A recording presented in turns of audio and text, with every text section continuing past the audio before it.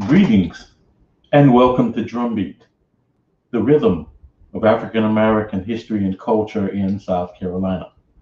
I'm Bhakti Larry Hough, and I'm here every other Sunday at 5 p.m. discussing the traditions and rhythms of South Carolina history and culture with various guests. The show is produced by the Wigosia Foundation and presented by the South Carolina African American Heritage Commission. We dedicate today's show to the life, legacy, and memory and art of the late Chadwick Boseman, a South Carolina native, actor, and star of the movie Black Panther, who passed away on August 28th at the age of 43 after a 4-year battle with colon cancer. We plan to devote this show to African American health before we learned of Brother Boseman's passing. However, an exploration of the health and well-being of the African American community is appropriate at any time. African Americans suffer tremendous health disparities as compared to whites, and the leading causes of death in this country: chronic conditions such as heart disease, cancer, and diabetes. And so today we have a historical perspective on African American health. And I must say that Hartsville, South Carolina is well represented here today because both my guests and I are natives of Hartsville, South Carolina. And my guests are Dr. Gerald Wilson. He's a surgeon and retired from Midlands Surgical Associates. And among many other positions he holds, he is the chair of the executive board of the South Carolina Diabetes Council. And also with me is Dr. Sherman James, a native of Hartsville but living now in Little Rock, Arkansas. He is the Susan B. King Distinguished Professor Emeritus in Sanford School of Public Policy at Duke University.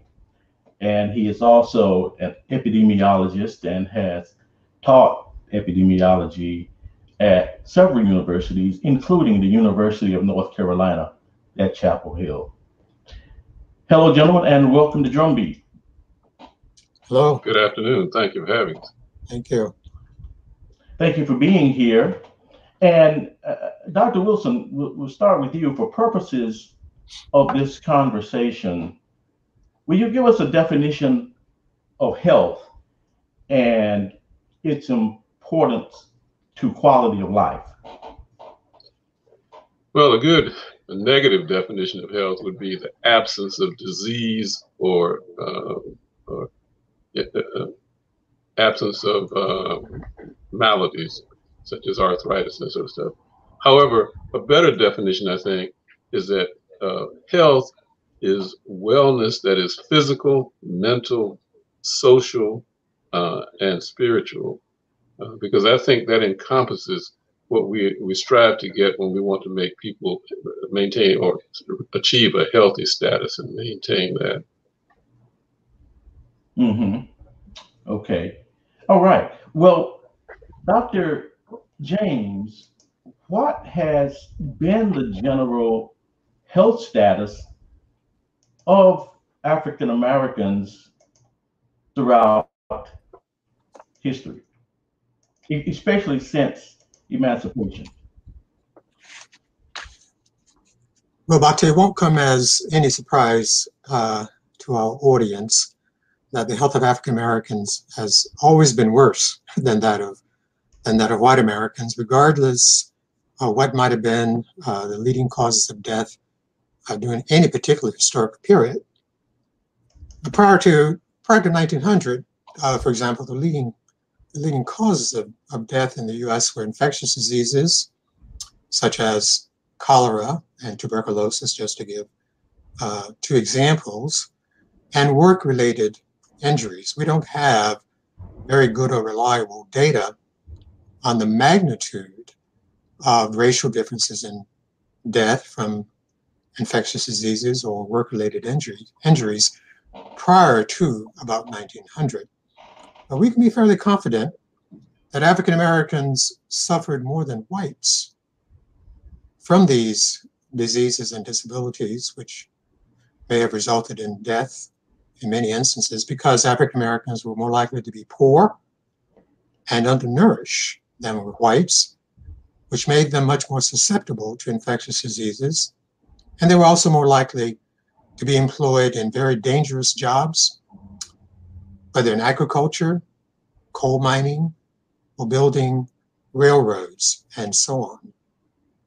Now, after World War II, infectious diseases were pretty well controlled because of improved sanitation, better nutrition, improved economic conditions, and improvements in medical care. And all Americans began to live longer because of these improvements. But the life expectancy for African Americans continued to lag behind that of whites, because whites benefited more than African Americans did from all of these various improvements. Now, today, the leading causes of death are heart disease, diabetes, cancer, and stroke. But as in earlier historical periods, African Americans have higher death rates than whites from these particular diseases because our economic circumstances, living conditions, access to good medical care continue to be worse than those of white Americans. So throughout this period, from the immediate post-emancipation period through the balance of the 19th century, well into the 20th century, and of course now into the 21st century, the health of African Americans has been worse than that of whites, mainly because the life conditions, the life circumstances, the economic circumstances, reduced access to medical care, inability to pay for medical care have always been worse for African Americans than for white Americans. So that's a general summary of the trajectory of the health of African Americans during the period of time that you asked me to speak to. Mm-hmm. Right. I understand. I see. Well, Dr. Wilson, and then perhaps Dr. James, if you wish to, speak to this as well, and that is, to what extent is the historical nature of the African American community in this nation responsible for the current health status versus the behavior and conduct of the community itself? How much is the society and the conditions responsible, the social determinants, I would imagine, and just how much is the responsibility on the community individually and collectively? Dr. Wilson. Well, I think you have to start off by looking at what the nature of this country is. I listened to a sociologist speak when I was in medical school who talked about the Darwinian effect of slavery. Slaves were brought here, and it was a selective process that really only the fittest survived, were able to survive one getting to this country. And then after getting here, being subjected to the slave conditions that they lived under. So you had sort of the genetic predisposition for healthy individuals that were brought here. But then they're brought to a capitalist country where money speaks, basically. And in this system, because we've always not been privy to the power that existed in this country, we've always been on the short end of the stick when it comes to being able to access appropriate health care. Then you add to that the fact that medical therapies that have developed have always been developed based on the population that's been tested on, and we've not been included in that, except under certain circumstances. And that's what's resulted in distrust in the system. We've had incidences like the Tuskegee experiment, where blacks were diagnosed with syphilis but were not treated to see what the long-term effects would be. Where you have Henrietta Lacks, whose cells, cancer cells, were used to significantly further treatment for cancer and diseases, but she never benefited, she nor her family never benefited from that. That creates a mistrust in the system that exists. And when you ask about whether or not we as Black folks, what responsibility we have with regards to the conditions that we live in and the health status that we have, a lot of it has not been because of what we have control over. And I think now, that we know the disparities that exist, it's important for us to educate ourselves to take responsibility for our health, to try to improve it so that we don't have these glaring disparities that exist. Mm-hmm. Well, I asked that question because much of what I read, even from federal agencies like the Federal Centers for Disease Control and Prevention, say that many of the chronic conditions that African Americans suffer from are due to lifestyle choices. You know, well, and again, the lifestyles that we have existed under have been pretty much forced upon us.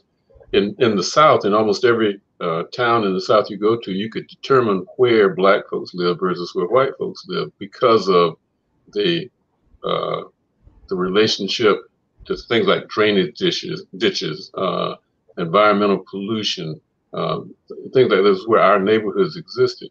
And then we also have these things that are now called food deserts, where we're able to get healthy food, nutritious food, oftentimes are not available to us.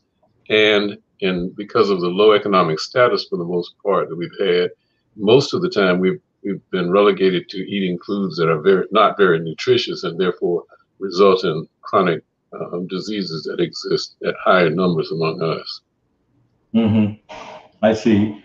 Well, in addition to that, Dr. James, you've done a lot of work in social epidemiology, which has found that there are other determinants to that stress, I guess you could say, from the various factors that impact on health, in addition to diet and other issues. Talk to us about John Henryism. Well, I guess I'll begin with the definition. I define John Henryism as a strong predisposition, a strong inclination to engage in high effort coping to deal with adversity.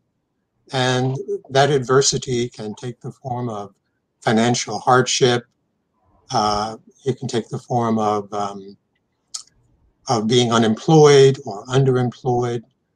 It can take the form of just having too much responsibility. Particularly, this would be particularly the case, for example, for African American women who have so much responsibility for aging parents, for younger people, not only their own children, but other people's children as well. So African American folks just have a lot on their plate all the time, and they don't give up on trying to make ends meet, trying to hold communities together, trying to make sure that the church that they belong to functions well. They extend themselves to try to make the community in which they live very strong. And then, of course, they have to deal with systemic racism, discrimination at work, discrimination in the healthcare system. And all of these things wear on people. They really induce a lot of physiological wear and tear. But struggling to overcome this kind of adversity refusing to give up in the face of these very difficult challenges, which confront them in so many different walks of life, can take a physiological toll on their health. So John Henryism, which takes its name from the legend of John Henry, the steel driving man, and many, perhaps some members of the audience will know about the story of the legend of John Henry, the steel driving man. He was challenged to compete against a mechanical steam drill in order to save his own job and that of his fellow workers. He was a railroad worker, and so he was challenged to compete against this newly invented mechanical steam drill. The period of time is like the 1870s, and so he rose to the challenge.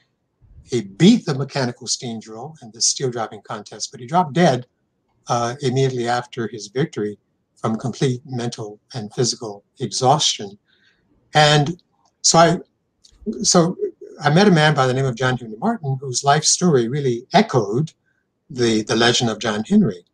And he had a lot of stress-related health problems. He had high blood pressure, he had a debilitating case of osteoarthritis, and he had a severe case of peptic ulcers disease, which required that 40% of his stomach be removed. And but he just worked night and day because he wanted to be an independent farmer. He didn't want to be a sharecropper like his father had been and his grandfather had been.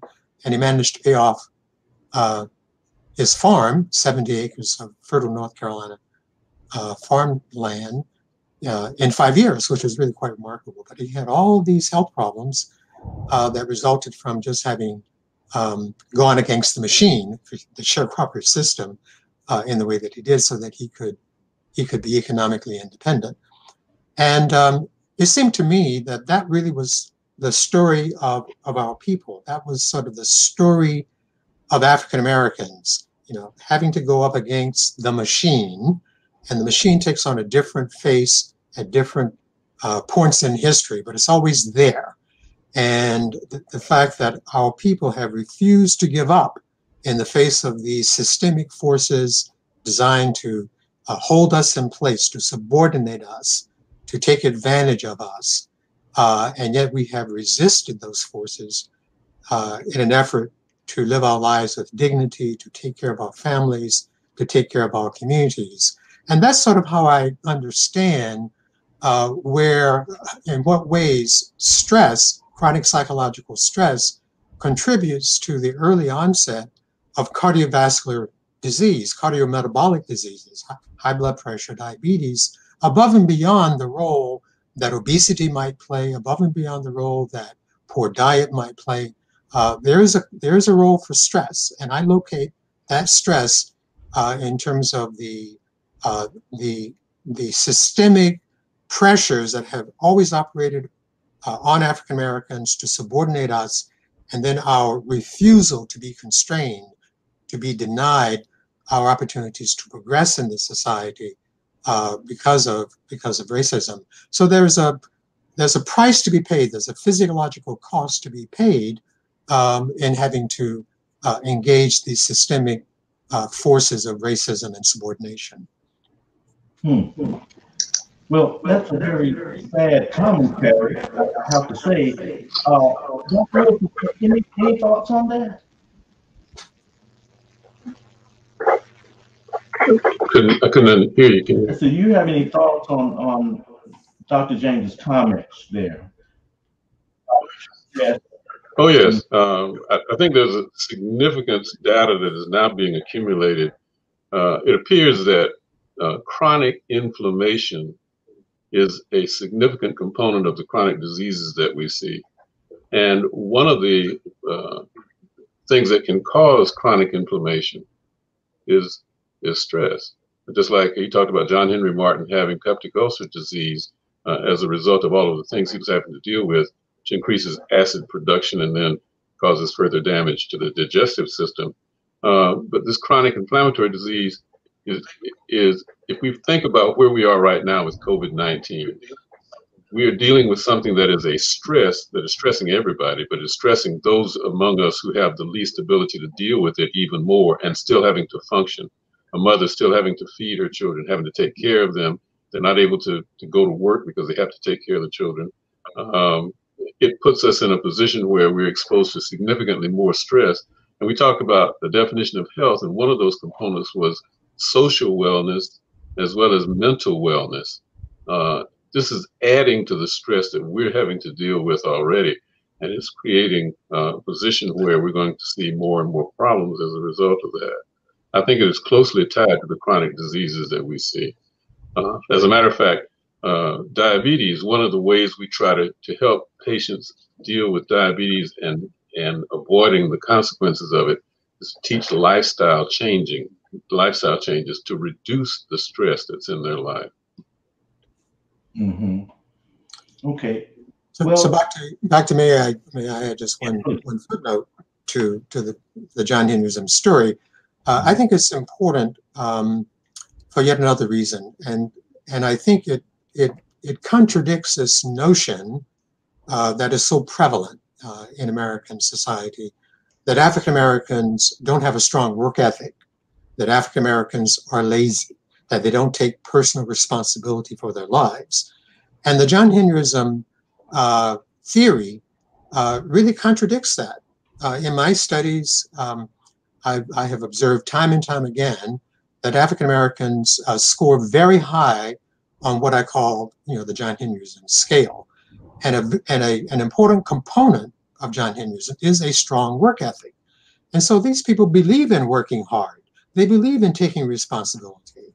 It's just that they have so much on them, so much working against them, that when they double down, when they really invest in trying to move forward in life against these systemic forces in society, then over time, over a period of years and decades, you begin to see the physiological consequences of that. So I just want to emphasize that the John Henryism construct or term flies in the face of this negative stereotype of Black people not having a strong work ethic, not wanting to take responsibility for their lives, and not being dependable.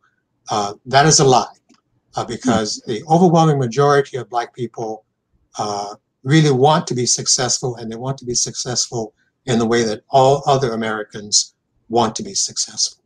Mm-hmm. Okay, well, what is the African American community's saving grace, I guess, when you consider that, there are the challenges that you both face, both expressed, social, economic, etc. And then on top of all that, you have a medical and healthcare system that hasn't always been responsive, to the needs of the African American community. And not only that, have been guilty of some pretty heinous crimes, as you mentioned, Henrietta Lacks and the Tuskegee syphilis experiment. So how does our community reconcile their mistrust of the healthcare system with the need for adequate health care? How do you reconcile that? And Dr. Wilson, what role does the Black physician and other Black medical professions play in addressing that mistrust? Well, starting from the standpoint of the providers of health, the National Medical Association is the Association of African American Physicians, which started because we were not able to join the American Medical Association. And in around 1999, 2000 or so, there was a call to see if there was any proof to the fact that there were significant disparities in healthcare in the United States. And they wanted to see if they could collect, enough articles that actually showed that there were disparities based on race. They thought they might be able to get some.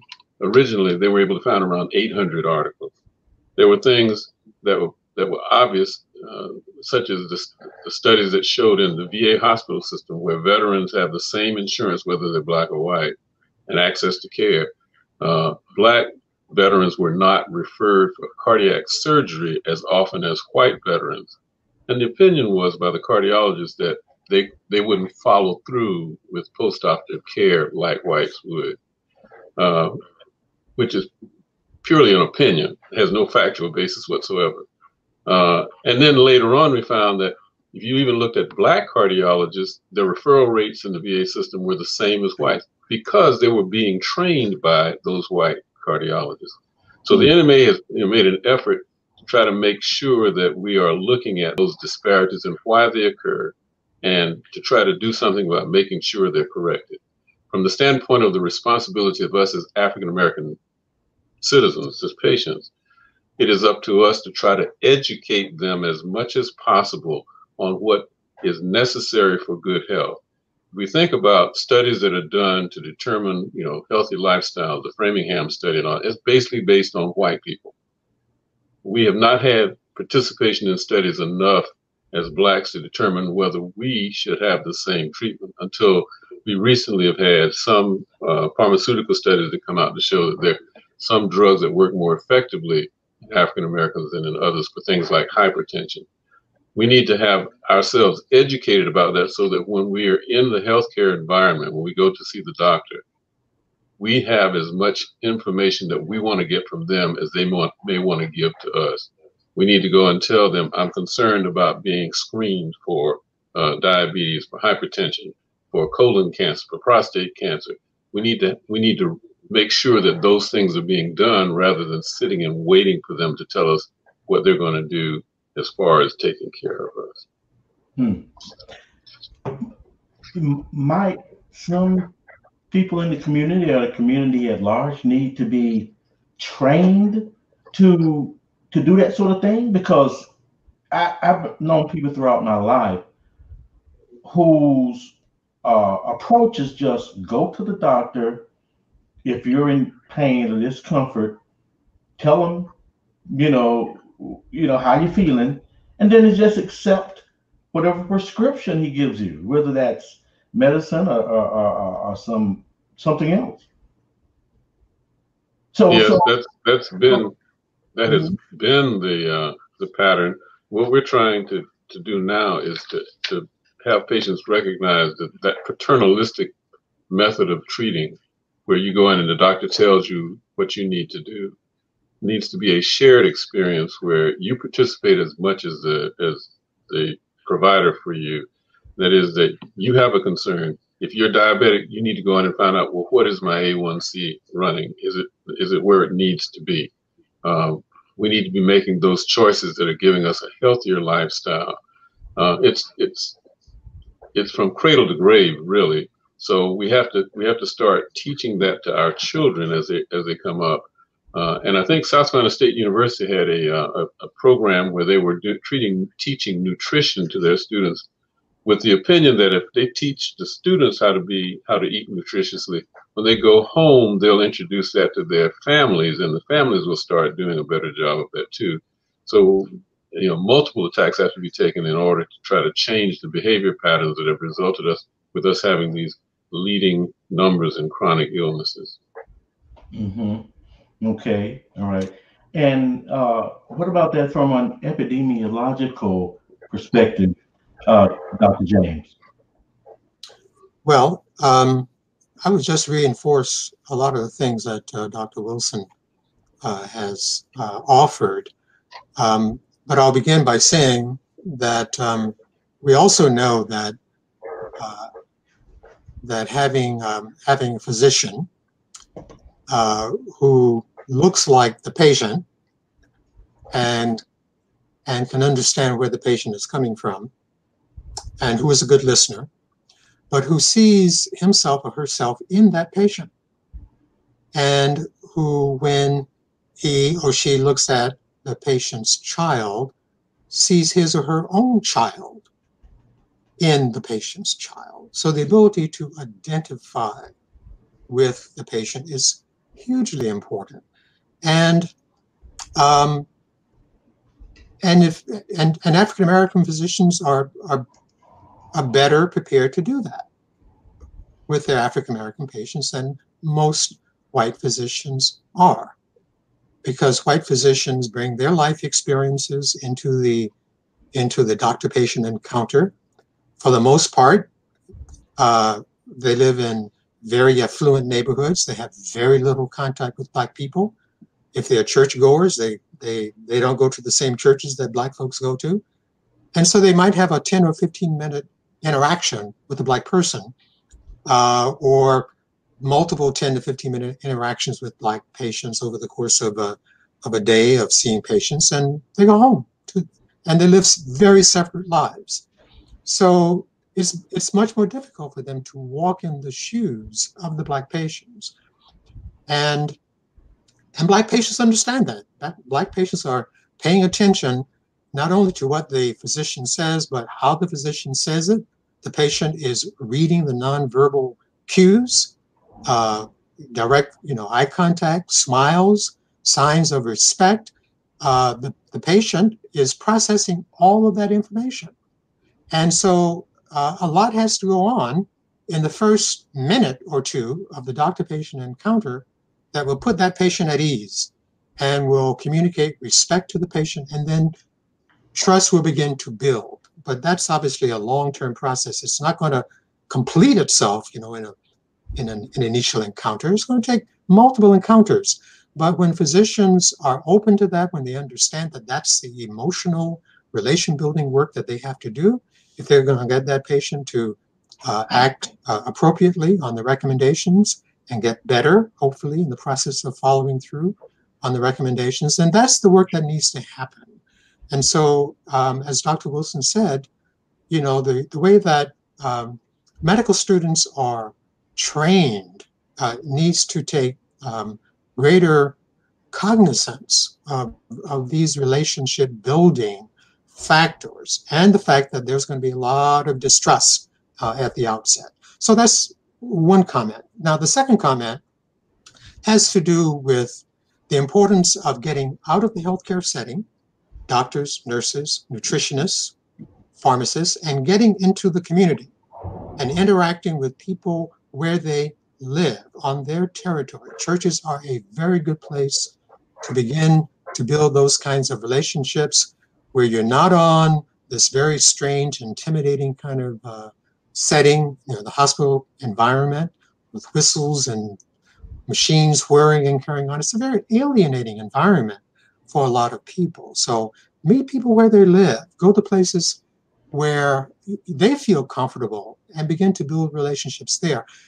So in my work as not just as an epidemiologist, but as a health interventionist working in communities, working in Black communities, both in the South and in the urban North, we organized intervention programs with churches, and we brought physician collaborators, pharmacists, nutritionists, into those communities, into those settings, and people were very receptive to information that was being passed on to them by physicians. The kinds of things that Dr. Wilson was talking about: the importance of diet, the importance of physical activity, the importance of stress management, and we help people to learn how to read labels when they went shopping. We organized walking clubs so that people felt safe in some of the more perhaps unsafe neighborhoods. And so we tried to create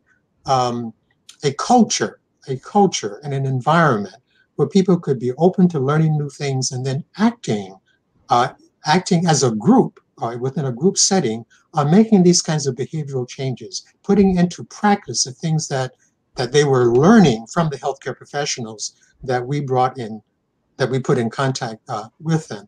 So I think that there are things that can be done within the healthcare setting to really improve the doctor-patient relationship. I've talked about that.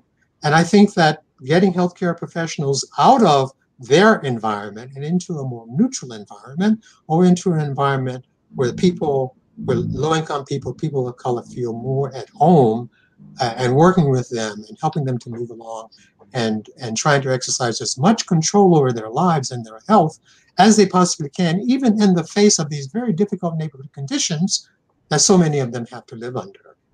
Mm-hmm. Can I add to this? Yes, I appreciate you saying that, Dr. James, because that is the crux of what we're talking about. It's really public health. Public health is getting out of the hospital setting and getting into where the communities actually participate in making sure that all members of the community are healthy and safe. Example of that is our diabetes prevention program that we've set up in various locations in the state. It allows people who are pre-diabetic, before they become diabetic, to go and to learn about reading food labels, about nutrition, appropriate nutrition, about exercise. They exercise together, and we can actually prevent them from becoming diabetic and improving their health. One of the things we have to deal with on a constant basis are myths that exist in the community, like diabetes. Well, my mom had diabetes, so I think I probably get it too. That's not necessarily true. The myths that people believe about what we talked about, Chadwick Boseman and developing colon cancer, the horror stories that people tell about having a colonoscopy done, they need the actual information that is necessary for them to make a decision that this is going to be beneficial for them. I've heard Black men say they refuse to take their blood pressure medicine because if they take the medicine, they can't perform sexually. That could be true. The medicine may be doing that, but there are other ways to deal with that. So the question is whether you want to be asexual and have hypertension to the point of sexually have hypertension to the point of death, or treat the hypertension and deal with the consequences from a standpoint of how it can be handled medically. So education is essential. Getting out of the hospital setting, getting into the community is important to make sure that we all live healthy lifestyles, that we're all seeing the best that we can in each other. And I think that's another thing that is true of African Americans. That is, we tend to be communal. We tend to be operate in a community setting. We look out for each other. Unfortunately, the restrictions that have been placed on us by COVID-19 have hampered that somewhat, but we are finding ways to get around that. And I think that's a wake-up call for us to realize that we can only get better if we help each other. Mm-hmm.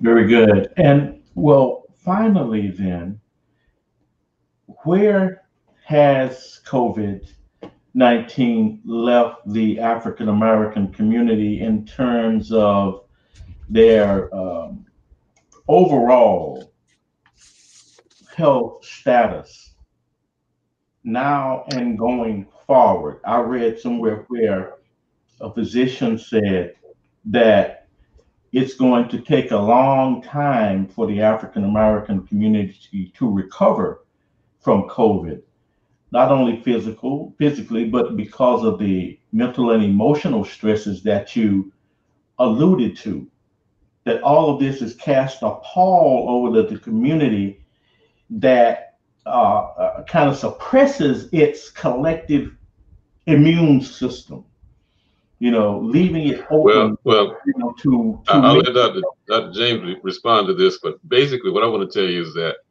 what COVID-19 done is pulled a scab off the festering wound that has to deal with chronic disease that has existed among us at a higher rate because our immune systems have been compromised by all of these things that we've been talking about. I don't think it's going to be any difference in the long-term effects over what we've already been suffering. It's just made us acutely aware of that. Mm-hmm. Okay, very good. And Dr. James?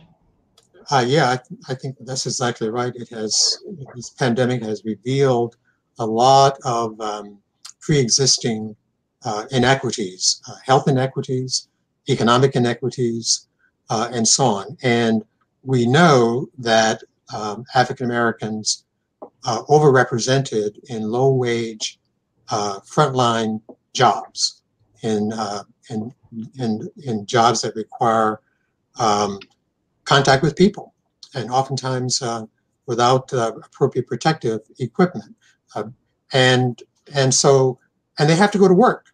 They have to go to work because oftentimes, the wages are very low. They don't have paid sick leave, and so they have to put themselves, in a sense, in harm's way. And when they come back home, they'll come back oftentimes to 3 generational households. There's a grandmother, a grandfather, in the home. There are small children in the home, and so those individuals, run the risk of becoming exposed. And so when we look at racial differences in COVID-19 deaths, we see remarkable differences in terms of COVID-19 deaths among older African Americans compared to older white folks. And it's because older African Americans have had high blood pressure, have had diabetes for decades. So now when they get exposed to the virus, even though they themselves are not going outside of the house, but the virus is coming home to them in many instances, not in all instances, then they're going to suffer the more severe consequences. When you look at the children who are being exposed to COVID-19 and who are suffering severe consequences from exposure to COVID-19, African American and Latino children are overrepresented among those children who are suffering the most severe consequences of COVID-19. And again, it's because of the same sort of living conditions, low-wage workers, no paid leave, people have to go to work, they don't always have the protective equipment that they need to avoid exposure. And so you get this snowball effect, if you will.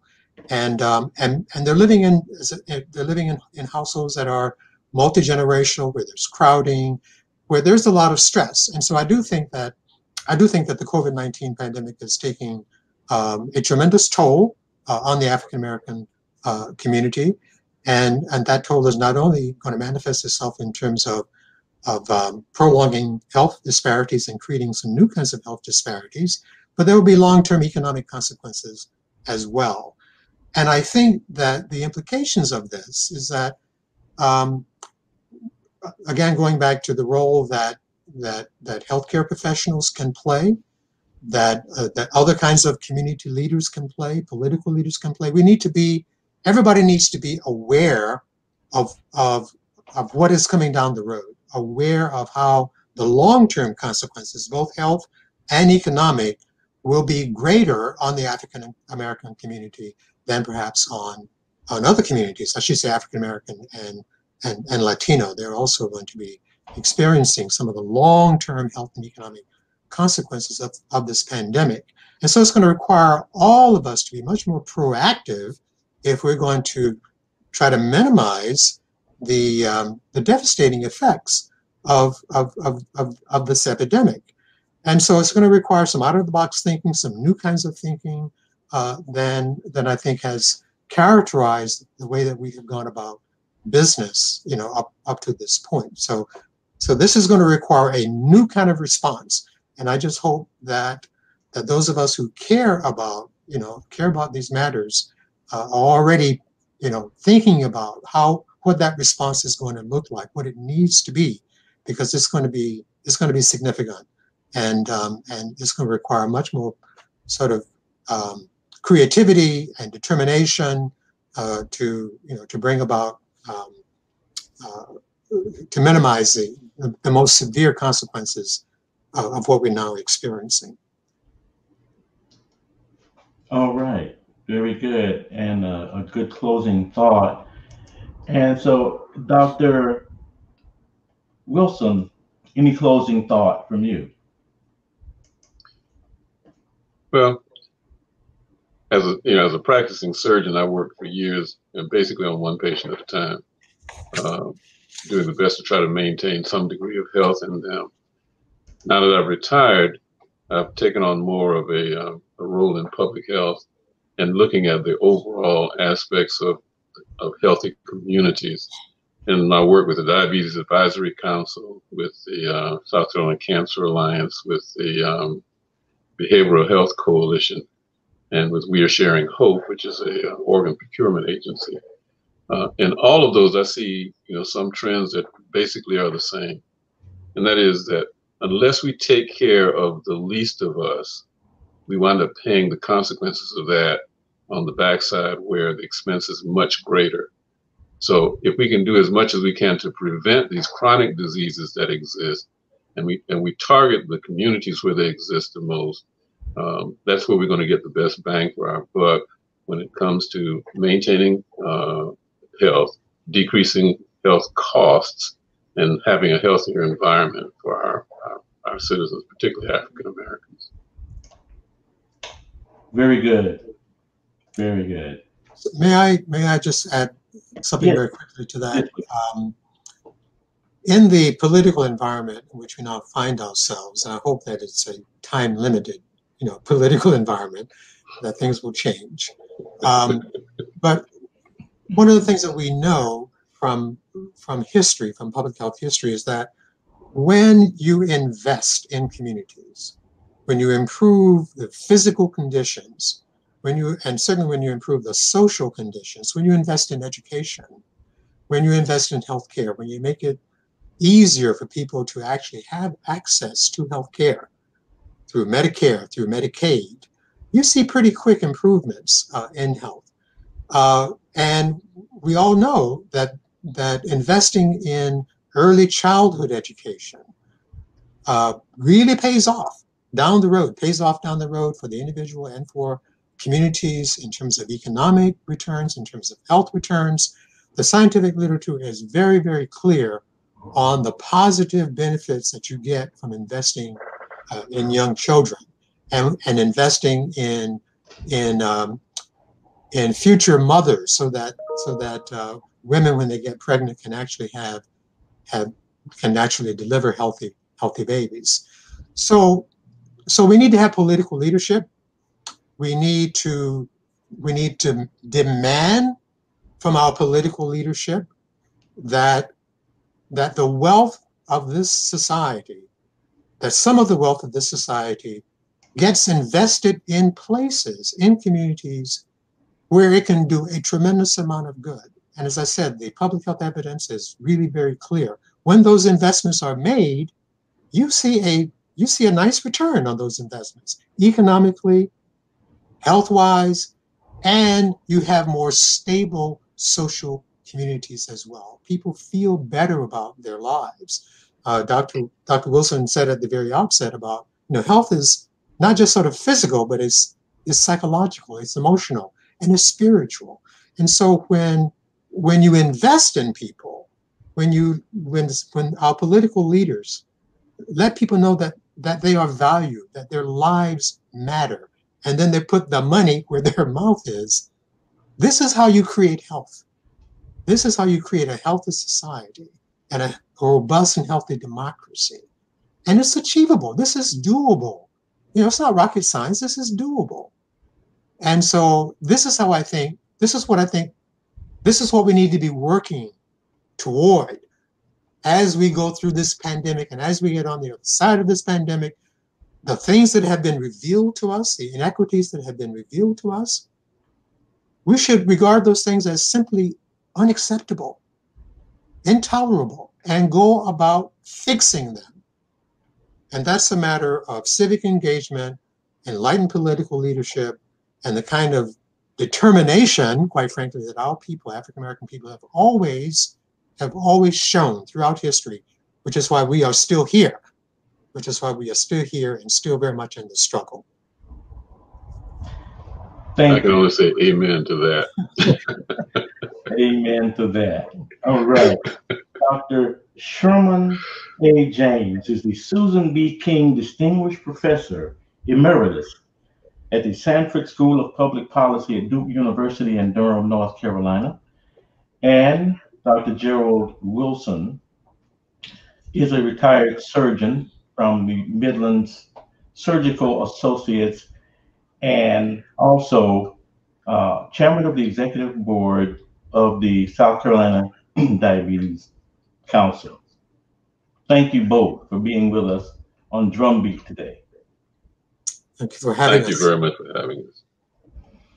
Okay, folks, we'd like to thank you for tuning in and joining us on Drumbeat today.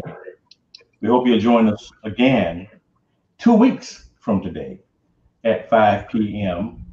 as we explore more African American culture and history in all of its glory.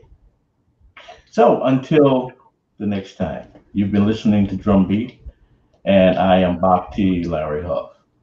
If you'd like more information about the South Carolina African American Heritage Commission or the Wegoja Foundation, you can go to their Facebook pages, South Carolina African American Heritage Commission, which will give you information about their websites. And as for you, Wegoja, just go to wegoja.org. So until next time, I'm Bhakti Larry Hough. I love you. May God richly bless you, and I wish you peace. Please be well. That's right. Encourage. Good for you.